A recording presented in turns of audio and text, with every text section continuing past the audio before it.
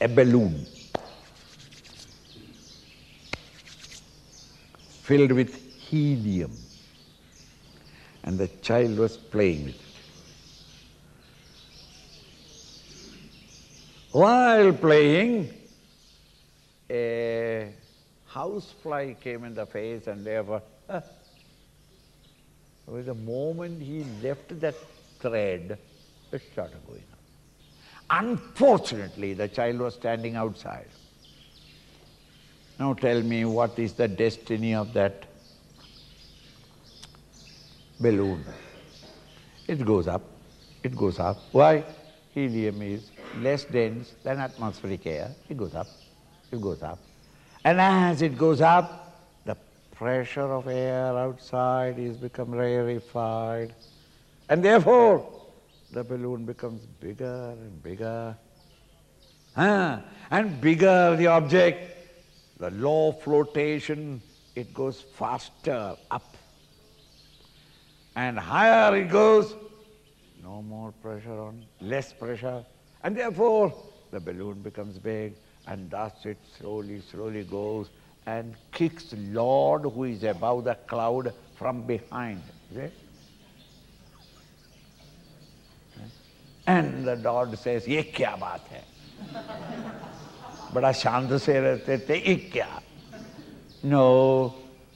After a certain time, the elasticity in the wall of the balloon comes to the breaking point, and there it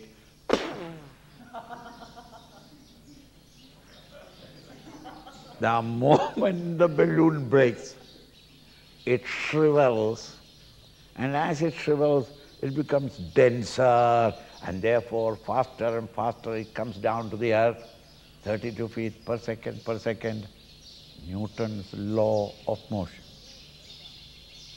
The balloon fell down. What happened? That innocent helium which was in the balloon, the helium there stands, and the helium round moves about. When astrologers are looking at it, "Ye kya hai?" "Mere bete ka."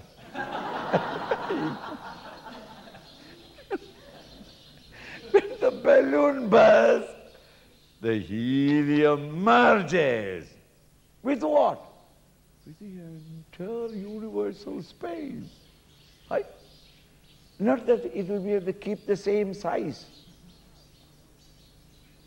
Now, you limited, stupid ego, in contemplation becomes lighter and lighter. Imagine, you're moving forward. The Panchakoshas burst. It falls off. And what happened to you, the meditator? Merges with that supreme state. What else?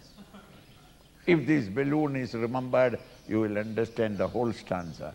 Vaktavyam kimu vidyate. What is there to talk about? Bahudha, bahuprakarena. What are we to explain now? Brahmaiva jiva para. Bas kata. One sentence. This jiva who is now suffering inside itself is Brahman, the reality.